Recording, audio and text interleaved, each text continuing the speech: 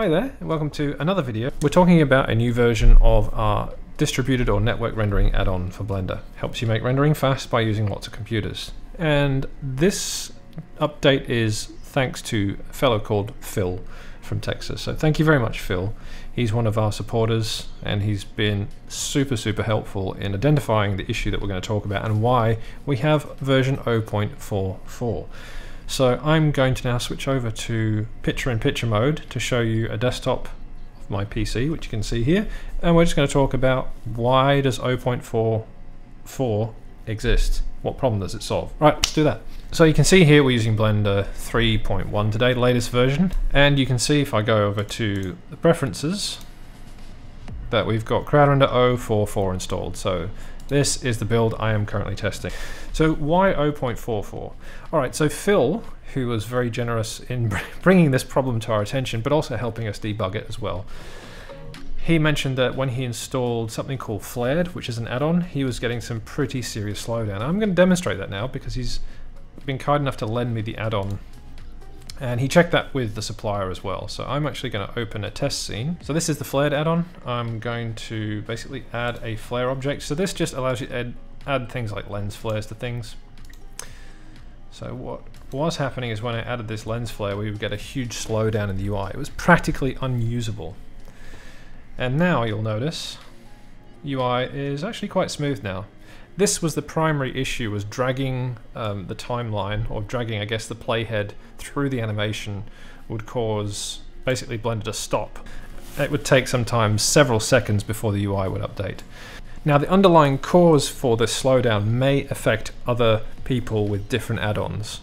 As far as I can remember, we never actually experienced this slowdown until now, when Phil brought this to our attention and we got a copy of Flared, and that's when it manifested. We'd never actually seen it on our own test systems before. A lot of you people have been complaining about poor performance in the UI, and it's possible that this could be the reason. So there is a fix now in 0.44, a bit earlier than we were planning, because we thought we would fix it with the new crest system. So good news.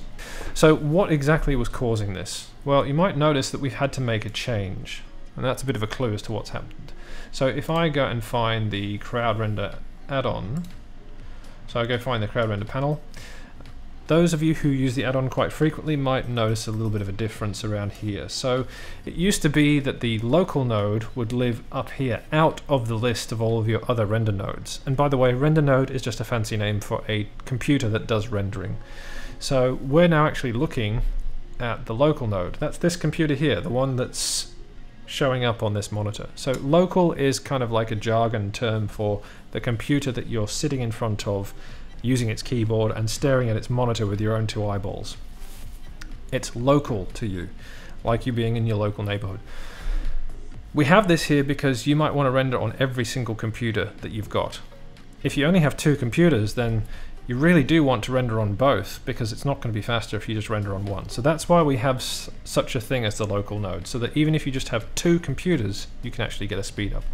Now it turns out how we actually implemented the local node beforehand, with it not being in this list, although it worked, it actually unintentionally brought about this slowdown. So what we've done is we've moved the local node from being a separate kind of special snowflake thing up here. It's now one of the other render nodes. That's pretty much just all you guys need to know from a superficial using the add-on point of view.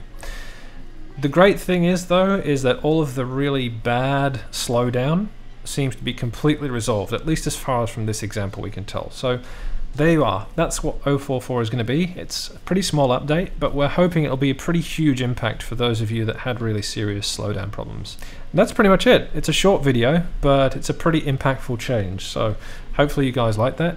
And in the next video, we'll be talking about some other stuff. We have some big plans for 0.50, so that'll be the next development update. You really want to stick around for that. So please subscribe if you're not already, because you will find out about all the stuff that we're doing in the future to make things far more efficient, because the next thing we're setting our sights on is efficiency. That's it for now. I'll see you in the next one. Bye guys.